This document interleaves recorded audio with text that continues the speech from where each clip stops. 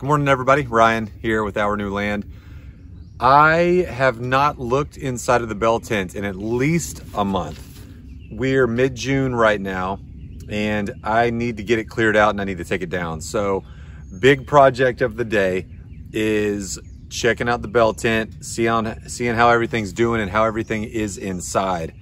It's probably been closer to 2 months, actually. So it's gonna be really interesting, one, to see how it's holding up, but also what's going to be interesting is like the UVs coming through the tent had bleached out some of my sleeping bags that I left in there. So I'm going to take those out. I need to get them cleaned. The other big thing is I have my trifold mattresses and I'm very nervous about how I'm going to store those. I don't have space for them in my house.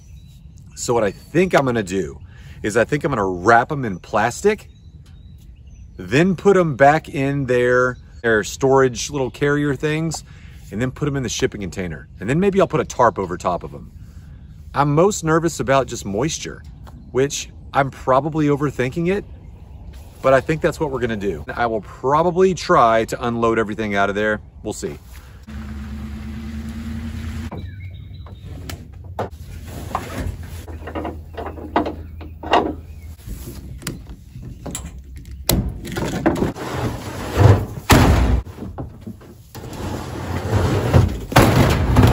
I got a new tool, which I'm very excited about. I'm about to pull it out, show it to you. We got it earlier this year. It's been a total game changer for the family.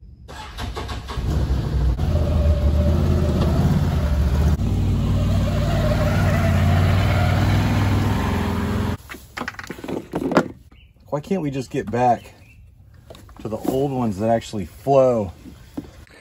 Well, one thing I definitely didn't think about was when I was putting gas in the side-by-side with those terrible gas cans, is now I have gas all over my hands and I'm supposed to clean up and wrap these mattresses in plastic. Don't know if I'm gonna do that now. Well, the chestnut trees are looking pretty good. And we got so much rain. That bucket is like a quarter full. It's fantastic. So I'm trying to pick this bucket up without removing the cage to see if that hole is clogged. I can't reach it. Check this out. Cool little flashlight my wife got me for Christmas. It's got a hook. Got it. Well, that just happened. A flashlight, and now it's in there. Genius. So a couple things. One, we just got rain here today because every bucket has a lot of water in it. They're not clogged. The other funny thing is I didn't want to have to remove this. You know, Devin put all these up. And this whole time I've thought that they were attached and tied to the post. They are not. You can just pick them up. So drop my flashlight in the water for no reason, but it still works. The trees look great. We now have the 2 IBC totes. We have the roof on the shipping container shed. We have gutters. Now we just need to plumb everything and start collecting water. And we are going to plant some apple trees this fall, which we're so excited about.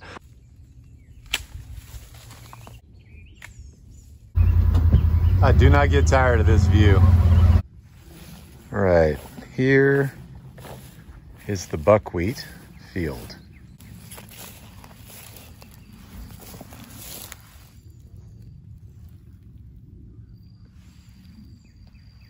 Out here in the field of buckwheat, and we put down some seed, but the mower wasn't working. So Devin just drug it with the harrow. And I don't think that did enough because there is a little bit of buckwheat sprouting, but definitely not much. So I think I'm gonna go see if I can get that mower running and come out here and mow this. All right, looking pretty good. Well, that's fine. The bungee I replaced right there. Looks like one of them broke. One of them's hanging in there. And then this, oh, just the zip tie broke. Devin's is looking good. All right, so the tent's held up good. Now we're gonna go inside and take a look.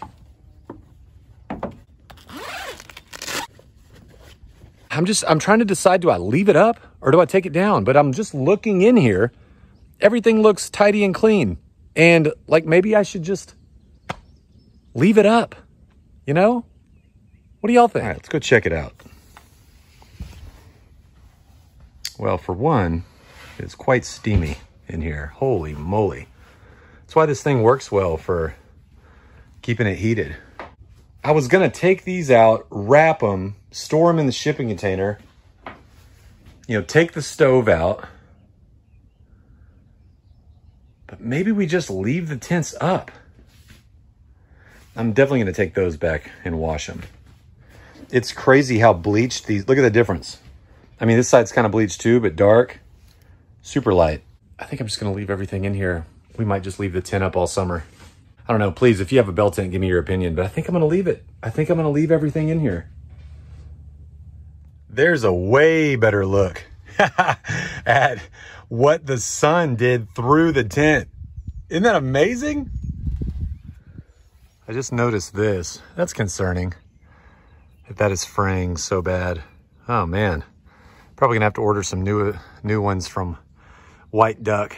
I guess I'll throw another one of those temporary ones on there as a backup. So I just got another one of these little temporary ones and pulled one of these out to tighten it and then just tied a new little knot right there. So yeah, I'll need to get some new ones from White Duck, but that's disappointing because I've had 2 of these break now and you know, this isn't even on a dowel. So we'll see what they say. So Devin had some trouble with it the other day. Let's see what we can figure out. I should probably check to see if it has gas, but surely he did that, right? Oh shoot, there goes the snake. That looked like a little copperhead. I could be wrong. Did we get that on camera? Do we see him under there? Look, I'm not necessarily afraid of snakes, but I don't like them. And of course, I just dropped a little bolt right down here. Then I don't know, man, just sticking your hand down there and grabbing it. Even though that snake wasn't big, it's still kind of scary.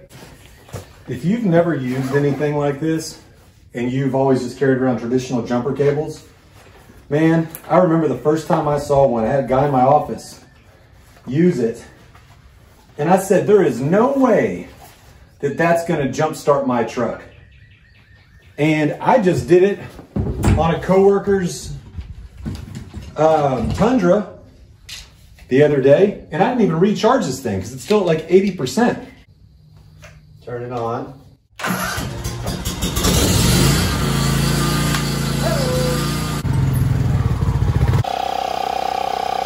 But man, it works great. I feel like we use it almost every time we have to come out here to either air that up or the four-wheeler.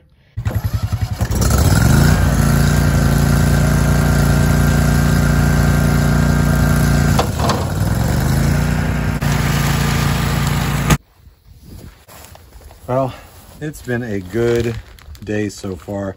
You know, I think venison summer sausage is my favorite thing to eat out here. It's like the perfect meal. I got real mow happy.